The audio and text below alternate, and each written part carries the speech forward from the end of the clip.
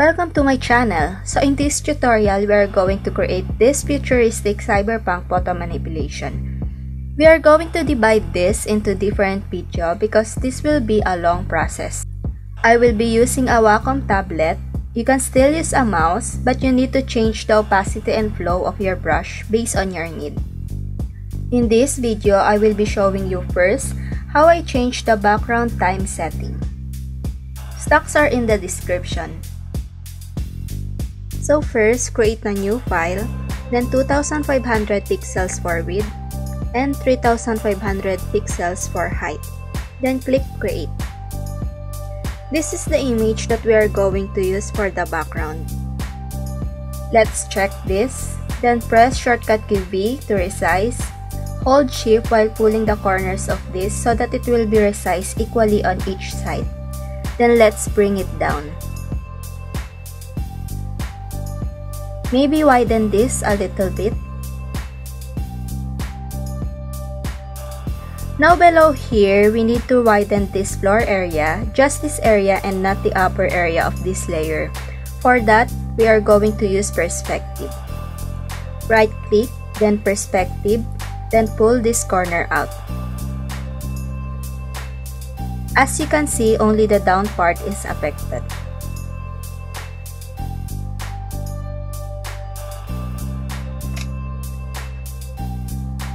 Now I am just using the model to look at her shoes and the floor, if it's in the right perspective.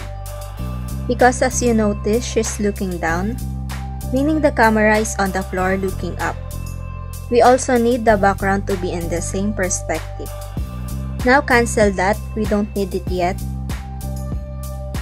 We are going to rename this layer to background, then create a group, rename this to BG, then put this layer in.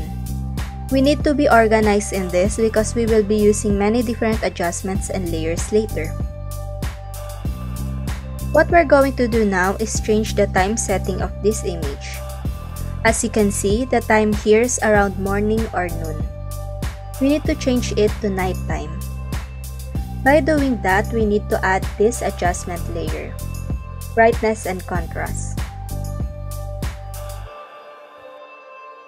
Reduce the brightness to -150 and contrast to -9. As you can see, the sky is still too bright, so we will be using curves adjustments for the upper part of this layer. Near here at the center at the left side where dark pixels are, we need to pull it down, like that. But we still need to bring back some of the light pixels, so bring up around this area, like that. I think that's okay. Now make sure the layer's mask is selected, and using brush, paint black here at the dark areas. We are painting here black because we still need the details of the buildings to be seen, even if we add darker colors later.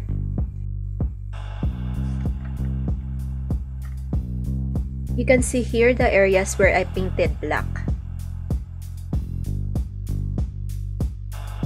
Now we need to filter this to blue color. For that, we're going to use gradient map. Choose this black and white.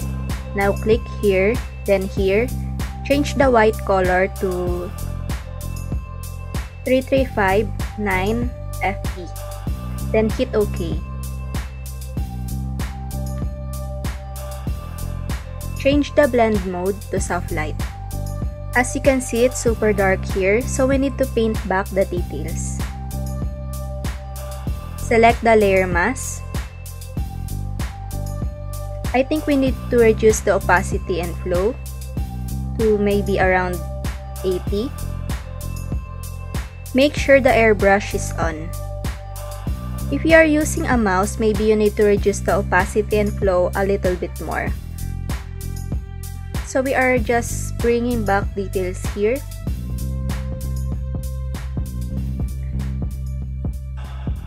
We also need to bring back slightly the colors because we're going to add some neon lights here later. As you know, when light hits a surface, it will reflect. And also some of the colors of that object will also shown in the dark.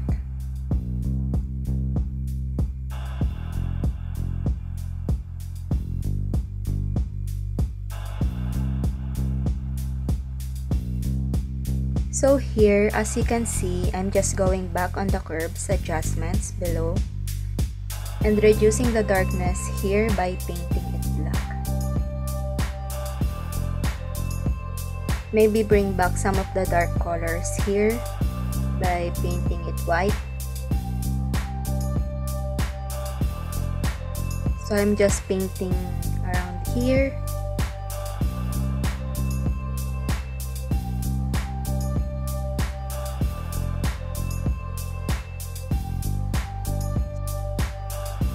And here.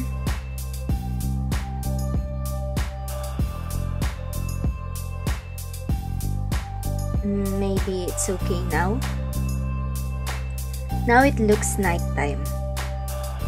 Now we are going to add this to neon signage. We are going to add this signage first. Select the marquee tool, then drag it over here. Then press shortcut key V to move this, drag and drop to this file.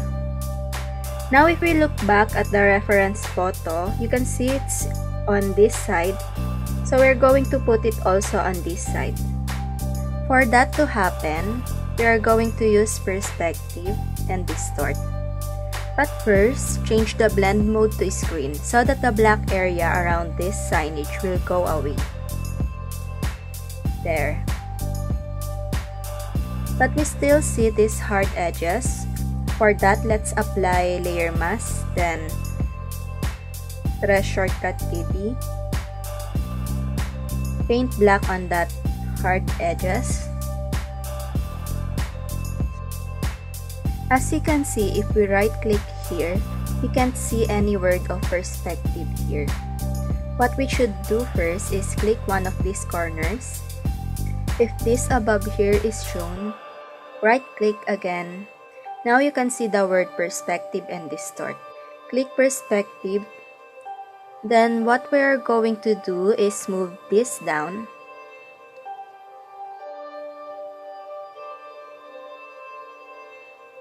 We're trying to follow the direction of the wall here.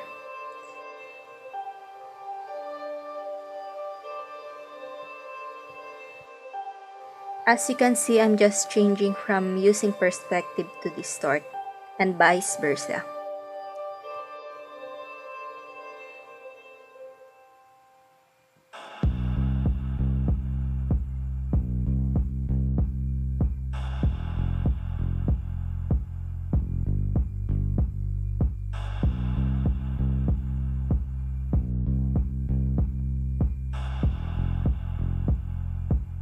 I think that looks okay now.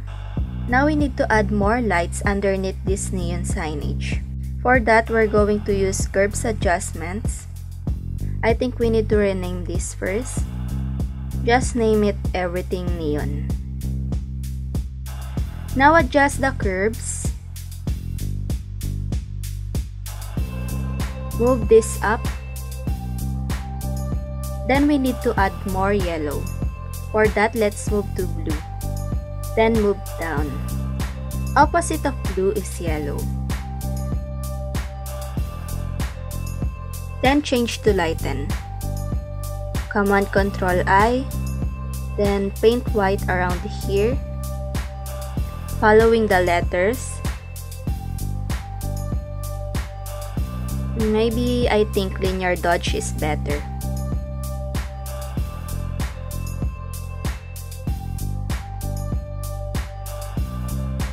I think I'm just going back here to pull this down.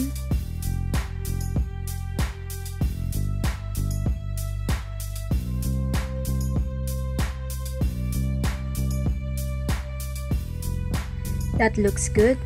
Now we're going to add this signage here. We're going to select this using the pen tool.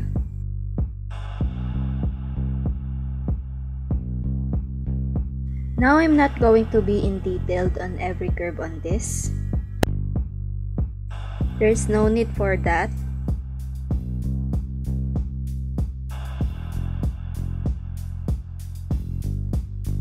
Now close that, then right click, make selection, 1 is okay, then hit OK. Press shortcut key V, then drag it here. Make sure this is on top here. Rename this to Tattoo Neon. We'll put it here, hold shift, then reduce the size. Move it a little bit more to the right, there.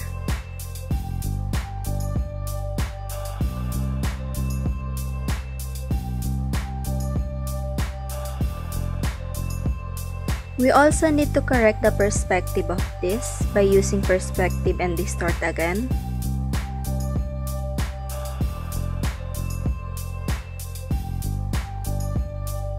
We do this to make it look like that it is hanging on this side of the street.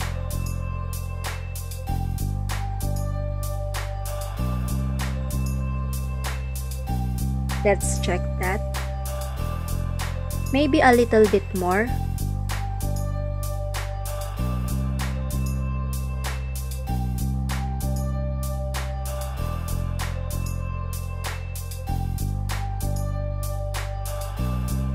Let's look at the reference.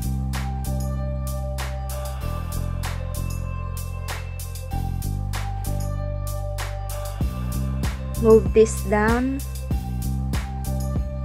Let's move this.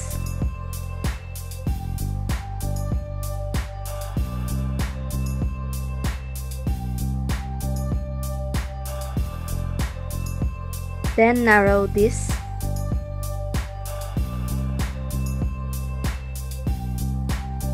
Okay, I think that's okay. In the next video, I will be showing you how I made these neon lights here. So stay tuned and thank you for watching.